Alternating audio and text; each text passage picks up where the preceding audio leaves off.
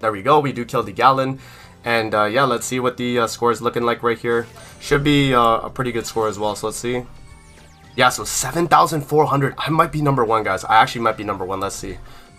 I actually might be number one. That is like one of the highest scores for sure, bro. Let me see. I'm number one, bro. I feel like I am gonna be number one here. Look at that, man. Look at that, guys. Look at that. Ranking number one. Your boy is ranked number one. Look at that. I hope you guys do enjoy the video, man. Don't forget to like, comment, subscribe as always. That is the strategy right there, guys, in terms of how you actually want to go about final boss Galland, Melascula, and the score guide. Obviously, it makes sense. I'll be able to get ranked number one on Melascula.